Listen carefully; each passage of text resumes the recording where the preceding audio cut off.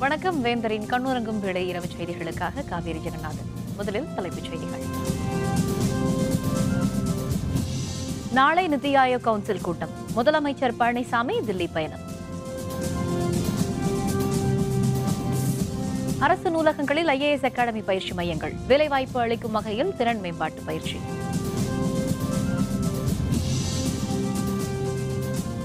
அச்சமின்றி நீட் தேர்வை எதிர்கொள்ள வேண்டும். மாணவர்களுக்கு டாக்டர் பாரிவேந்தர் அறிவுரை.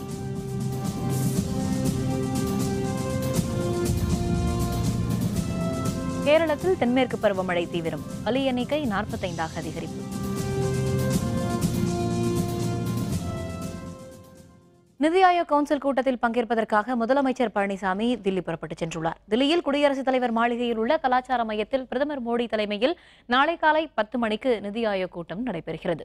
இதில் தமிழக முதலமைச்சர் பழனிசாமி பங்கேற்று தமிழக திட்டங்களுக்கான நிதி தேவை தொடர்பாக எடுத்துரைக்க உள்ளார். இதனையடுத்து பிரதமர் மோடியை முதலமைச்சர் சந்திப்பார் என்றும் தகவல்கள் தெரிவிக்கின்றன. நாளை நடைபெறும் நிதி ஆயோக் கவுன்சில் கூட்டத்தில் பங்கேற்ற பிறகு தில்லியில் உள்ள தமிழ்நாடு இல்லத்திற்கு முதலமைச்சர் பழனிசாமி செல்கிறார். அங்கு சிறிது நேரம் ஓய்வெடுக்கும் அவர் தில்லியில் இருந்து 8:30 மணிக்கு விமானம் மூலம் சென்னை புறப்படுகிறார். நள்ளிரவு 12:05 மணி அளவில் சென்னை வந்து சேர்வார் என்று தகவல்கள் தெரிவிக்கின்றன. தமிழகத்தில் அனைத்து மாவட்ட தலைநகரங்களிலும் உள்ள அரசு நூலகங்களில் மாணவர்களுக்காக IAS அகாடமி பயிற்சி மையங்கள் தொடங்கப்படும் என பள்ளிக்கல்வித்துறை அமைச்சர் செங்கோட்டையன் தெரிவித்தார். வேலூர் மாவட்டம் காட்பாடியில் நடைபெற்ற நிகழ்ச்சி ஒன்றில் பங்கேற்ற அவர் இதனை தெரிவித்தார். பயிற்சி மையங்களுக்கான பணிகள் ஜூலை மாதம் 15ஆம் தேதிக்கு பிறகு தொடங்க உள்ளதாகவும் அவர் கூறினார். வருகின்ற ஜூலை மாதம் 15ஆம் தேதிக்கு பிறகு அனைத்து மாவட்டங்களிலும் தலைநகரங்களில் இருக்கின்ற நூலகங்களில் மாணவர்களுக்காக IAS அகாடமி என்று சொல்லப்படுகிற அந்த பயிற்சி அளிப்பதற்கு அரசு நடவடிக்கை மேற்கொள்ள இருக்கிறது. அதற்கான பணிகளை ஜூலை மாதம் 15ஆம் தேதிக்கு பிறகு அந்த பணிகளை நாங்கள் துவங்க இருக்கிறோம் என்பதை மகிழ்ச்சியோடு நான் தெரிவித்துக் கொள்கிறேன். மாணவர்களின் எதிர்காலத்தை கருத்தில் கொண்டு +2 படித்து முடிக்கும் மாணவர்களுக்கு வேலைவாய்ப்பை உத்தரவாதத்தை அளிக்கும் வகையில் திறன் மேம்பாட்டு பயிற்சி அளிக்க நடவடிக்கை எடுக்கப்பட்டுள்ளதாகவும் அமைச்சர் செங்கோட்டையன் கூறினார். நீட் தேர்வை மாணவர்கள் அச்சமின்றி எதிர்கொள்ள வேண்டும் என்றும் அப்படி செய்தால் மட்டுமே மாணவர்கள் உயர்ந்த பதவிக்கு வர முடியும் என்றும் இந்திய ஜனநாயக கட்சியின் நிறுவனர் தலைவர் டாக்டர் பாரிவேந்தர் தெரிவித்துள்ளார். தமிழகம் முழுவதும் விருதுகளை தேடி வேந்தரின் பயணம் என்ற தலைப்பில் இந்திய ஜனநாயக கட்சியின் நிறுவனர் தலைவர் டாக்டர் பாரிவேந்தர் சுற்றுப்பயணம் மேற்கொண்டு வருகிறார். தஞ்சாவூர் மாவட்டம் வல்லத்தில் இன்று நடைபெற்ற நிகழ்ச்சியில் பார்க்கவகுல முன்னேற்ற சங்க உறுப்பினர்கள் மற்றும் இந்திய ஜனநாயக கட்சியினர் கலந்து கொண்டனர். நிகழ்ச்சிக்கு தலைமையேற்று விழாவில் சிறப்புரையாற்றிய டாக்டர் பாரிவேந்தர் தமிழகத்தில் பார்க்கவகுல முன்னேற்ற சங்கம் சக்தி வாய்ந்த இயக்கமாக உள்ளது என்று தெரிவித்தார். அரசியலை கண்டு யாரும் அச்சப்பட வேண்டாம் என்றும் தேர்தல் நேரங்களில் அனைவரும் கடுமையாக உழைத்தால் மட்டுமே மிகப்பெரிய வெற்றிகளை பெற முடியும் என்றும் கூறினார். பெருமையோடு வாழ வேண்டுமானால், மற்றவர்கள் நினைக்க வேண்டுமானால், பெருமைப்பட வேண்டுமானால் படிக்க, நல்லா படிங்க. அதே நேரத்தில் போட்டித் தேர்வுகளுக்கு தயாராகுங்கள். போட்டித் தேர்வுகளில் எழுதவில்லை என்றால் நீங்கள் நீட்டை பற்றி எழுதல. நீட்டில் ஒரு போட்டித் தேர்வு தான். ஆகவே BBA வேறெல்லாம் MA படிக்கிறீங்க. நீங்கள்லாம் ஒரு போட்டித் தேர்வு எழுத வேண்டும்.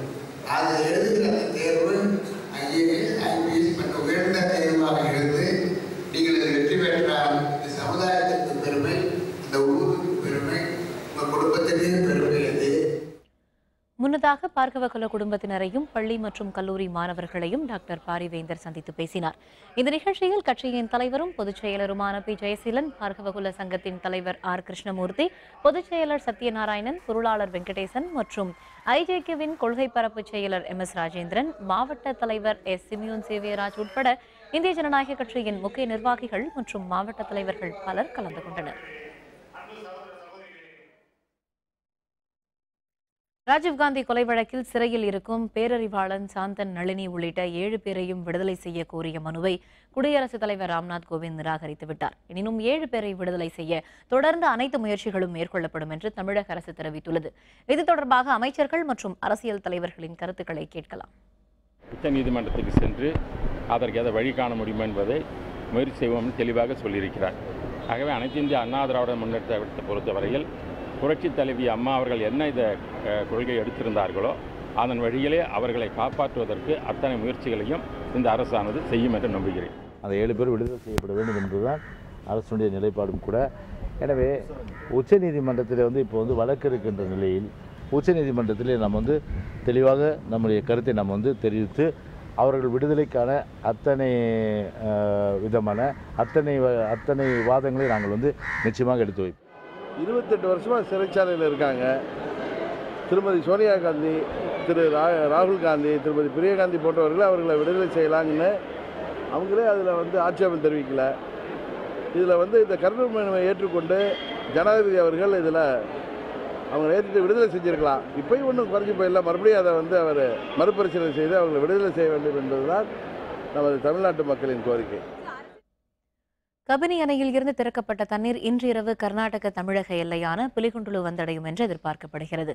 கேரளா கர்நாடக மாநிலங்களில் பெய்து வரும் தென்மேற்கு பருவமழை காரணமாக கர்நாடகாவில் உள்ள KRS மற்றும் கபினி அணைகளுக்கு நீர்வரத்து அதிகரித்தது.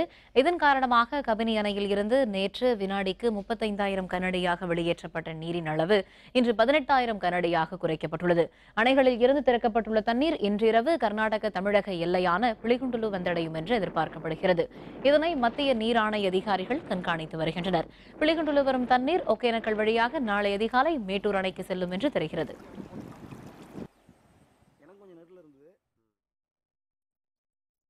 கேரளத்தில் பெய்து வரும் கனமழைக்கு பலியானோர் எண்ணிக்கை 45ஆக அதிகரித்துள்ளது. கேரளம், கர்நாடக மாநிலங்களில் தென்மேற்கு பருவமழை தீவிரமடைந்துள்ளது. கேரள மாநிலத்தில் கோழிக்கோடு, வயநாடு, கண்ணூர், பாலக்காடு, காசர்கோடு உள்ளிட்ட மாவட்டங்களில் பலத்த மழை பெய்து வருகிறது. காட்டாற்று வெள்ளம், நிலச்சரிவில் பாதிக்கப்பட்டவர்களை மீட்கும் பணியில் தேசிய பேரிடர் மீட்பு படையினர் ஈடுபட்டுள்ளனர். வெள்ளப்பெருக்கு, நிலச்சரிவில் சிக்கி இதுவரை 45க்கும் அதிகமானோர் பலியாகியுள்ளனர். பாதிக்கப்பட்ட பகுதிகளில் மீட்பு பணிகள் தொடர்பாக மாவட்ட ஆட்சியர்களுடன் காணொலி வழியாக முதலமைச்சர் பினராயி விஜயன் ஆலோசனை மேற்கொண்டார். மீட்பு பணிகளை துரிதப்படுத்தவும் மக்களுக்கு தேவையான வசதிகளை மேற்கொள்ளவும் அவர் உத்தரவிட்டார். புனித ரமலான் திருநாளான இன்றும் ஜம்மு காஷ்மீரில் போராட்டக்காரர்களுக்கும் காவல்துறையினருக்கும் இடையே நடைபெற்ற மோதலில் இளைஞர் ஒருவர் உயிரிழந்தார். தெற்கு காஷ்மீரின் அனந்த்நாக் பகுதியில் ரம்ஜான் தொழுகை முடிந்த சில நிமிடங்களில் பாகிஸ்தான் மற்றும் IS தீவிரவாதிகளின் கொடியை ஏந்தி இளைஞர்கள் சிலர் முழக்கமிட்டனர். அப்போது காவல்துறையினருக்கும் போராட்டக்காரர்களுக்கும் இடையே மோதல் ஏற்பட்டது. இளைஞர்கள் சிலர் கல்வீசி தாக்குதல் நடத்தியதில் காவல்துறையினர் சிலர் காயமடைந்தனர். கூட்டத்தை கலைக்க முயன்ற காவல்துறையினர் கண்ணீர் புகை குண்டுகளை வீசியதுடன் ரப்பர் குண்டுகளாலும் சுட்டனர். துப்பாக்கிச் சூட்டில் காயமடைந்த ஹீரஷ் அகமது என்ற 20 வயது இளைஞர் உயிரிழந்தார்.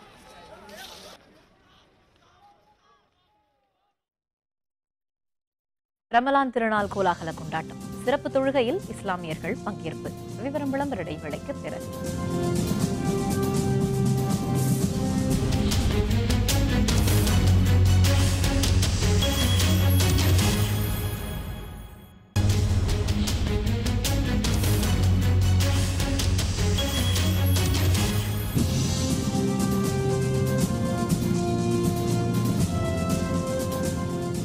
செய்திகள் தொடர்கின்றன. சுங்க கட்டணம் மற்றும் டீசல் விலை உயர்வை கண்டித்து வருகிற 18ஆம் தேதி முதல் காலவரையற்ற வேலைநிறுத்த போராட்டத்தில் ஈடுபடப் போவதாக லாரி உரிமையாளர்கள் அறிவித்துள்ளனர். இதனால் நாடு முழுவதும் 75 லட்சம் வாகனங்களும், தமிழகத்தில் மட்டும் 13 லட்சம் வாகனங்களும் இயங்காது என்று லாரி உரிமையாளர்கள் தெரிவித்துள்ளனர். இதனால் மத்திய அரசுக்கு நாள்தோறும் 5,000 கோடி ரூபாய் வரை வருவாய் இழப்பு ஏற்படும் என்று அவர்கள் கூறினர். எனவே மத்திய மாநில அரசுகள் உடனடியாக பேச்சு நடத்தி தீர்வு காண வேண்டும் என்று அவர்கள் வலியுறுத்தினர். தினசரி டீசல் உயர்வு, சுங்கசாரி உயர்வு, 3ஆம் நாள் காப்பீட்டு தொகை என்று பல வகைகளில் லாரி உரிமைகளை நசுக்கத்தை கண்டித்து அகில இந்திய தரவழி போக்குவரத்து வாகன உரிமையாளர் சங்கத்தின் சார்பாக வருகின்ற 18/6/2018 காலை 6 மணி முதல் அனைத்து வாகனங்கள் இயக்குவதில் முடிவெடுக்கப்பட்டுள்ளது. Diesel and toll is killing the transport industry. ಅದಕ್ಕೆ 23rd April ನೋಟಿಸ್ ಕೊಡ್ತೈತಿ. 18th June strike start ಆದ. And all over India we are getting a very good response. Everywhere lorry people are suffering and they wanted to stop.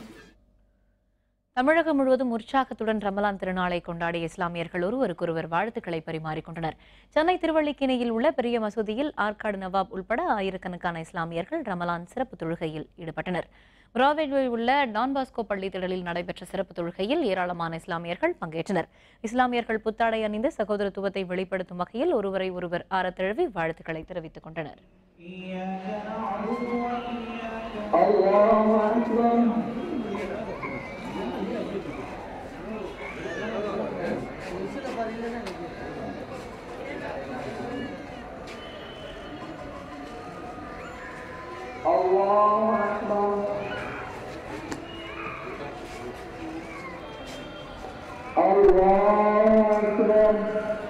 30 நாட்களிலும் தங்களுடைய பாவங்களை எரித்து பகலில் பசித்திருந்து இரவில் விழித்திருந்து இவர்கள் இந்த தமிழக முஸ்லிம்கள் அனைவரும் ஒரு சிறந்த ஒரு இறையுணர்வுடன் மகிழ்ச்சியில் திகழ்த்திருந்தார்கள். இந்த தமிழகத்தில் வாழ்கின்ற அனைத்து மக்களுக்கும் மகிழ்ச்சியையும் சுபிட்சத்தையும் அமைதியையும் ஈடேற்றத்தையும் தந்தருள்வானாக என்று பிரார்த்தித்த வண்ணம் திரும்புகின்றோம். ஈத் முபாரக். அஸ்ஸலாமு அலைக்கும் வரஹ்மத்துல்லாஹி வபரகாத்துஹு. இந்த ஒரு மாத காலமாக எப்படி நாம் பொய் சொல்லாமல் அனைத்து கடமைகளையும் இறைவனுக்காக நிறைவேற்றினோமோ அதே போன்று நேர்மை உண்மை ஆகியவைகளை நோன்பில் எப்படி ஒரு பயிற்சியாக ஏற்று இந்த ரமலானின் மாதத்தில் நாம் செய்த அனைத்து கடமைகளையும் வருடம் முழுவதும் செய்து அனைத்து மக்களும் பயனடைய வேண்டும் என்று இறைவனை பிரார்த்திப்பதற்காக இன்று நாங்கள் ஒன்று கூடியிருக்கிறோம். இன்னைக்கு முஸ்லீம்களோட பெருநாள் 30 நோன்பு வச்சனால அல்லாஹ் இந்த நோம்பில் குர்ஆன் இறக்கப்பட்டனால இந்த ரம்ஜானை நம்ம கொண்டாடுறோம். இதேபோல் கோயம்புத்தூர், திருச்சி, மதுரை, கடலூர், வேலூர் உள்ளிட்ட இடங்களிலும் உள்ள பள்ளிவாசல்களில் ரமலான் பெருவிழாவையொட்டி சிறப்பு தொழுகைகள் நடத்தப்பட்டன. இஸ்லாமிய பெருமக்களால் ரமலான் பண்டிகை தமிழகம் முழுவதும் சிறப்பாக கொண்டாடப்பட்டது. புத்தாடை உடுத்தி சிறப்பு தொழுகைகளில் பங்கேற்ற இஸ்லாமியர்கள் ஒருவரை ஒருவர் ஆரத்தழுவி ரமலான் வாழ்த்துக்களை பரிமாறிக்கொண்டனர். நாகை மாவட்டத்தில் அமைந்துள்ள புகழ்பெற்ற நாகூர் தர்கா கதிரியா பள்ளிவாசலில் இன்று காலை சிறப்பு தொழுகை நடைபெற்றது. இதில் பங்கேற்ற ஆயிரக்கணக்கான இஸ்லாமியர்கள் ஒருவருக்கொருவர் இனிப்புகளை பரிமாறியதுடன் வாழ்த்துக்களை தெரிவித்துக் கொண்டனர். தன்னால் இயன்ற உதவியை பிறருக்கு செய்து முடிந்தவரை இறைவனை துதித்திருந்து தனது பாவங்களை மன்னித்தருள அவனை வேண்டி இயன்றவருக்கு தன்னால் முடிந்த உதவிகளை கொடுத்து சகோதரத்துவத்தை நிலைநாட்டும் வண்ணமாக இந்த ரமலான் மாதம் இருந்து வருகிறது. ரமலானுடைய மாதத்தில் அது 1000 மாதங்களுக்கு சமமான ஒரு நாளானது இந்த ரமலானுடைய மாதம். இந்த அனைத்தையும் நிகழ்வையும் கொண்டாடி மகிழக்கூடிய இஸ்லாமிய பெருமக்களும் மாட்டு சமுதாயத்து மக்களையும் சாந்தியும் சமாதானமும் உண்டாகட்டும். கிருஷ்ணகிரி, காவேரிப்பட்டினம், ஊத்தங்கரை, ஒசூர், ராயக்கோட்டை, பர்கூர் உள்ளிட்ட மாவட்டத்தின் பல்வேறு பகுதிகளில் ரமலான் பெருநாள் உற்சாகமாக கொண்டாடப்பட்டது. இதனையொட்டி நடத்தப்பட்ட சிறப்பு தொழுகையில் ஏராளமானோர் பங்கேற்றனர். திருநெல்வேலி மாவட்டம் கல்லிடைக்குறிச்சியில் அமைந்துள்ள ரஹ்மஜும் பள்ளிவாசலில் சிறப்பு தொழுகை நடத்தப்பட்டது. இதில் பெண்கள், குழந்தைகள் உட்பட ஆயிரக்கணக்கான இஸ்லாமியர்கள் பங்கேற்றனர். இந்த நாளிலே இந்தியாவில் வாழக்கூடிய அனைத்து சமுதாயமும் சௌஜன்யத்தோடும் சமூக நல்லிணக்கத்தோடும் வாழ்வதற்கு நாங்கள் எல்லாமல்ல அல்லாஹ்வை பிரார்த்திக்கிறோம் என்று இந்த நேரத்தில் தெரிவித்துக் கொள்கிறேன். இனி தமிழ்நாடு ட்வீட்ஸ் செய்திகள் சில வரிகளில். புதுச்சேரி ஜிப்மர் மருத்துவமனையில் உள்ள புறநோயாளிகள் பிரிவில் குளிர்சாதன பெட்டி வெடித்து தீ விபத்து ஏற்பட்டது. மருத்துவமனை வளாகத்தின் 2வது தளத்தில் உள்ள மருத்துவ பதிவேட்டு அறையில் இந்த தீ விபத்து நிகழ்ந்தது. இதனையடுத்து அங்கு வந்த தீயணைப்பு துறையினர் துரிதமாக செயல்பட்டு தீயை அணைத்தனர். விபத்து காரணமாக நோயாளிகள் அனைவரும் மற்ற வார்டுகளுக்கு மாற்றப்பட்டனர். மின்கசிவு காரணமாக தீ விபத்து ஏற்பட்டதாக முதற்கட்ட விசாரணையில் தெரியவந்துள்ளது. கன்னியாகுமரி கடல் பகுதியில் காற்றின் வேகம் 55 கிலோமீட்டருக்கு மேல் வீசுவதால் விசைப்படகு மீனவர்கள் மீன்பிடிக்க செல்லவில்லை. தமிழகத்தின் 61 நாட்கள் அமலில் இருந்த மீன்பிடி தடைக்காலம் நேற்றுடன் நிறைவடைந்தது. இதனையடுத்து கடலுக்கு சென்ற மீனவர்களுக்கு முதல் நாளே அதிக அளவு மீன்கள் கிடைத்ததால் மகிழ்ச்சி அடைந்தனர். கடல் சீற்றம் அதிகரித்துள்ளதால் மீனவர்கள் யாரும் கடலுக்கு செல்லவில்லை. இதனால் சின்னமுட்டம் மீன்பிடி துறைமுகத்தில் 300க்கும் அதிகமான விசைப்படகுகள் நிறுத்தி வைக்கப்பட்டுள்ளன. கன்னியாகுமரி மாவட்டத்தில் பெய்து வரும் கனமழையால் அணைகளின் நீர்மட்டம் வேகமாக உயர்ந்து வருகிறது. கேரளாவில் தென்மேற்கு பருவமழை தீவிரமடைந்துள்ள நிலையில் அண்டை மாவட்டமான கன்னியாகுமரியில் பரவலாக கனமழை பெய்து வருகிறது.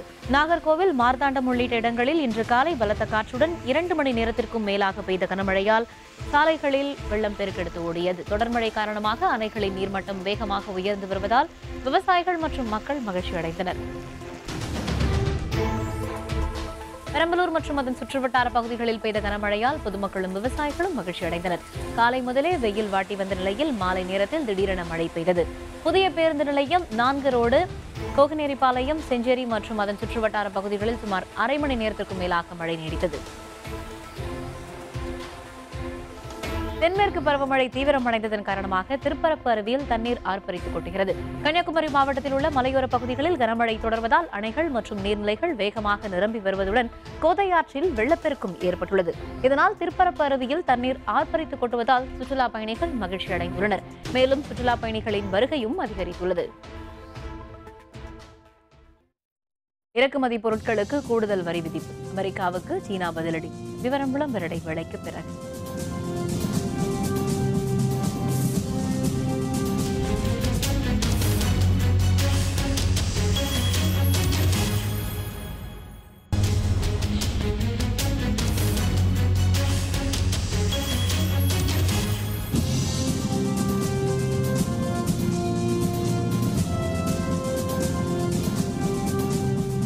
செய்திகள் தொடர்கின்றன. இனி அயலக செய்திகள்.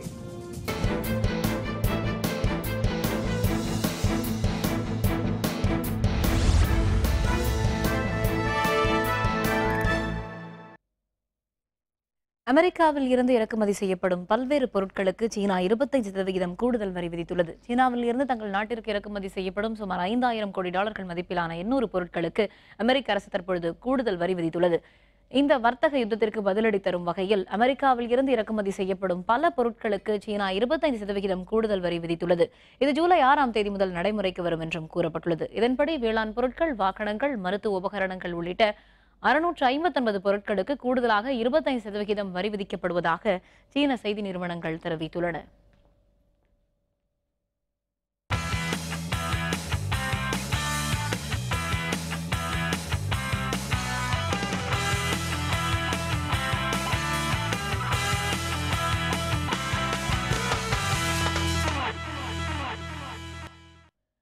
ரஷ்யாவில் நடைபெற்று வரும் 21வது உலகக்கோப்பை கால்பந்து போட்டியில் இன்று பிற்பகல் நடைபெற்ற முதல் போட்டியில் பிரான்ஸ், ஆஸ்திரேலிய அணிகள் மோதின. இதில் 2-1 என்ற கோல் கணக்கில் ஆஸ்திரேலியாவை பிரான்ஸ் அணி வீழ்த்தியது. நள்ளிரவு 12:30 மணிக்கு குரோஷியா, நைஜீரிய அணிகள் மோதுகின்றன.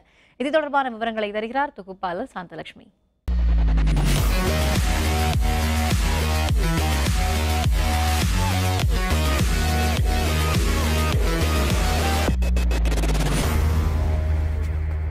குரோஷியா மற்றும் நைஜீரியா அணிகளோட பிளஸ் அண்ட் மைனஸ் என்னன்னு இப்ப நம்ம பார்க்கலாம்.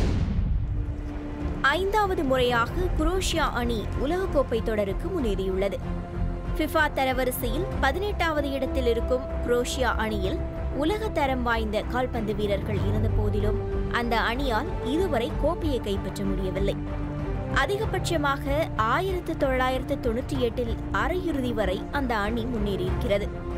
இந்த முறை உலகக்கோப்பை தொடரில் பலம் வாய்ந்த குரூப் டியில் குரோஷியா இடம்பெற்றுள்ளது. இந்த குரூப்பில் கோப்பையை வெல்லக்கூடிய அணிகளுள் ஒன்றாக கருதப்படும் அர்ஜென்டினாவும் உள்ளது.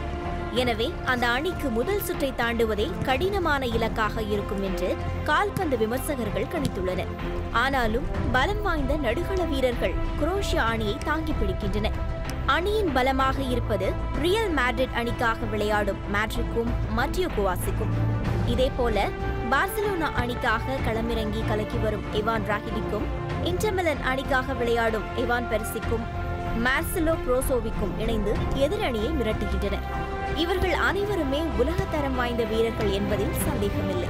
அது மட்டுமல்லாமல் ஜுவென்டஸ் அணிக்காக விளையாடும் மரியோ மான்ஜ்குவிக், மிலனுக்காக ஆம் நிக்கோலோ காலினிக், ஹோபன்ஹெய்ம் அணிக்காக சாதனை புரியும் ஆந்திரஜ் கிராமரிக்கும் அணியின் வெற்றிக்கு உறுதுணையாக உள்ளனர்.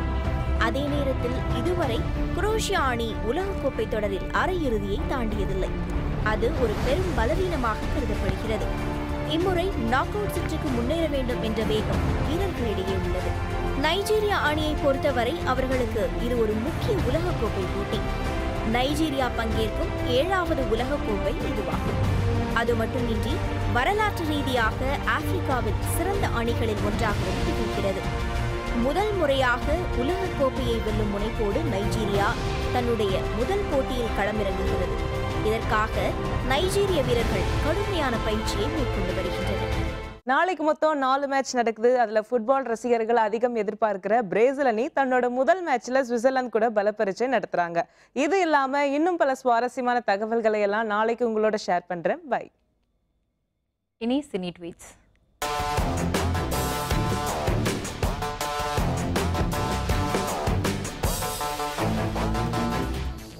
துல்கர் சல்மான் நடிக்கும் புதிய படத்திற்கு வான் என தலைப்பு வைக்கப்பட்டுள்ளது. மலையாள நடிகரான துல்கர் சல்மான் தமிழிலும் நடித்து வருகிறார். வாய்மொழி பேசவும் படத்தின் மூலம் தமிழில் அறிமுகமான துல்கர் மணிரத்னம் இயக்க ஓ காதல் கண்மணி படத்தில் நடித்தார். தமிழில் அவர் நடித்த பெரும்பாலான படங்கள் சரியாக வரவேற்பு பெறவில்லை.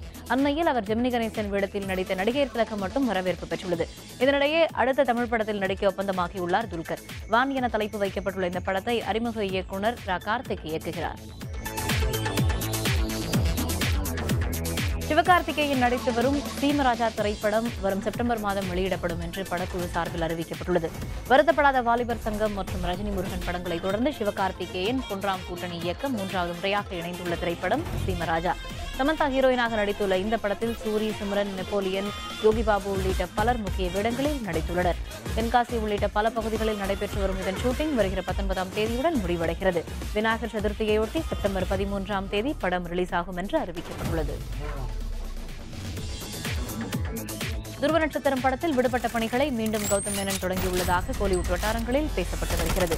கௌதம் மேனன் இயக்கத்தில் உருவாகி வரும் படம் துருவ நட்சத்திரம். விக்ரம் கதாநாயகனாக நடிக்க ரித்து வர்மா மற்றும் ஐஸ்வர்யா ராஜேஷ் என 2 ஹீரோயின்கள் நடிக்கின்றனர். பல நாடுகளிலும் இந்த படத்தின் ஷூட்டிங் நடைபெற்றுள்ளது. ஆனால் கிளைமேக்ஸ் காட்சியை இன்னும் படமாக்காமல் இருக்கிறார் கௌதம் மேனன். பல நாட்களுக்கு பிறகு தூசு தட்டி மறுபடியும் இந்த படத்தை கையில் எடுத்திருக்கிறார். இறுதிக்கட்ட பணிகளுக்கான தயாரிப்பில் இருப்பதாக அவர் இன்ஸ்டாகிராமில் தெரிவித்துள்ளார்.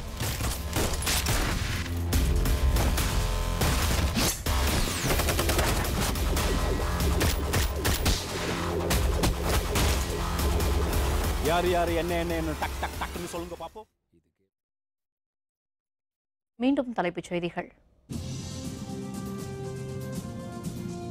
நாளை நித்தி ஆயோக் கவுன்சில் கூட்டம் நடைபெறுவதையொட்டி முதலமைச்சர் பழனிசாமி தில்லி புறப்பட்டுச் சென்றுள்ளார். அரசு நூலகங்களில் IAS அகாடமி பயிற்சி மையங்கள் மற்றும் வேலைவாய்ப்பு திறன் மேம்பாட்டு பயிற்சி அளிக்கப்படும் என்று அமைச்சர் செங்கோட்டையன் தெரிவித்துள்ளார். அச்சமின்றி நீட் தேர்வை எதிர்கொள்ள வேண்டும். மாணவர்களுக்கு டாக்டர் பாரிவேந்தர் அறிவுரை கூறியுள்ளார். கேரளத்தில் தென்மேற்கு பருவமழை தீவிரமடைந்துள்ளதை அடுத்து பலி எண்ணிக்கை 45ஆக அதிகரித்துள்ளது. இத்துடன் வேந்தரின் கண்ணுறங்கும் வேளை இரவு செய்திகள் நிறைவடைந்தன. மீண்டும் நாளை காலை 8 மணிக்கு வேந்தரின் இளங்கதிர் காலை செய்திகளில் சந்திப்போம். வணக்கம்.